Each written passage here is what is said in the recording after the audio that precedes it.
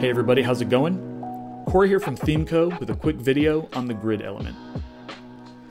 Now while the CSS Grid spec is incredibly powerful and affords us a lot of new tools to lay out our content in ways that we've never been able to before, don't let that deter you from thinking that you can't also use it for very simple layouts. Think of 4 equal columns or 2/3, 1/3, kind of the bread and butter stuff that we use all the time in our designs. You can just as easily accomplish that in the grid builder. And some of the new syntax that we get to use with it makes it even easier than ever before. So for this particular example, I've got my grid here and it's got 8 different cells in it, and they're all using auto placement. So they're just gonna filter in place based on how I set up the overall template here on my grid.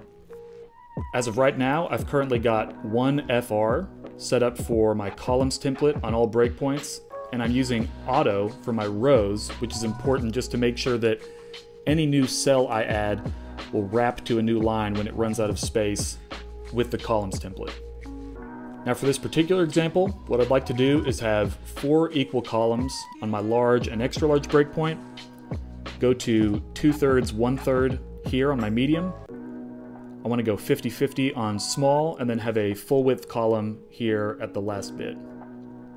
So let's start with large and extra large. Now to get 4 equal columns, all I have to do is take this one FR unit and just copy it a few more times. What's basically happening here is this new FR unit, you can think of it as a fractional unit. Its sizing is relative to the number of values you have in that same CSS property. So since I have 4 1FR values in here, each of them is going to occupy 25% of the space available in my grid. Now let's just say that really quickly, for whatever reason, we wanted to have a 20% wide column here, 20% here, 20% here, but 40% here. I could simply change this to 2FR, and now I'm getting just that, because this 2 is going to be double the value of these others. So this is effectively going to give me 40%, 20%, 20%, 20%. And the really cool thing about that is that I don't have to think necessarily about the percentage relationship between all these values, and I don't have to go back and change each of these individually.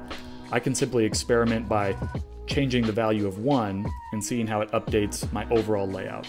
So that's just a quick aside on this FR unit and how you can use it in these templates. Now, one final trick that I like to use for situations like this, where I'm just repeating a value over and over, is that we can use the new repeat statement that comes with CSS Grid. And it looks something like this. So I'll take this out and I'll write repeat. And then I'm going to write a 4 because I want to repeat my 1FR value 4 times, comma, space, 1FR. So you'll see that we're getting the exact same layout as before. We're getting our 4 equal columns. We're simply just telling it to repeat 4 times without having to update this value or add it as many times as we need. And the really cool thing about this is I can simply play around with this repeat value to try different layouts out here.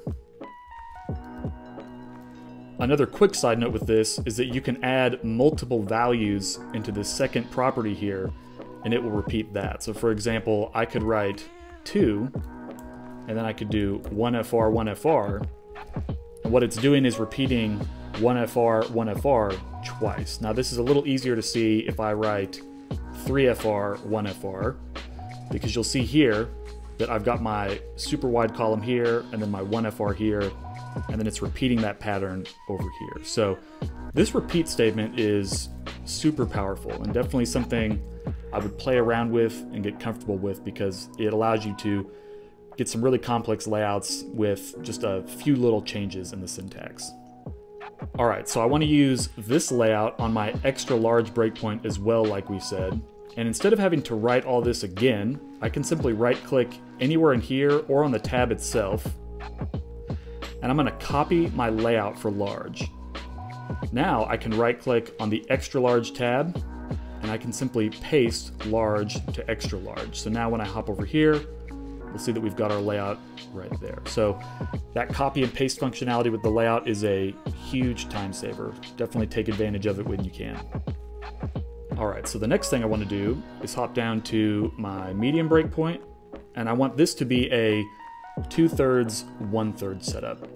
So we're still going to use our FR units, but we're going to kind of do the trick we did earlier and just proportionally set things up the way we want. So since I want 2/3, 1/3, I'll simply write a space here and put 2FR first. And this is a super quick way to get our 2/3 layout over here and our 1/3 layout over here. And again, take note that my 8 cells throughout my grid are simply following the layout of the column they fall into as they break to each new line. All right, so the next thing we said we were going to do is hop down to small and just make this 2 equal columns. And finally, we'll jump down to extra small, and we will leave this at 1FR to keep our full width column here. So there we have it. We've got a super simple responsive grid where we're using a couple different bits of syntax here to get our layouts going. We're using these FR units to explore these fractional relationships between our cells. And then we've got it completely responsive from extra large down to extra small.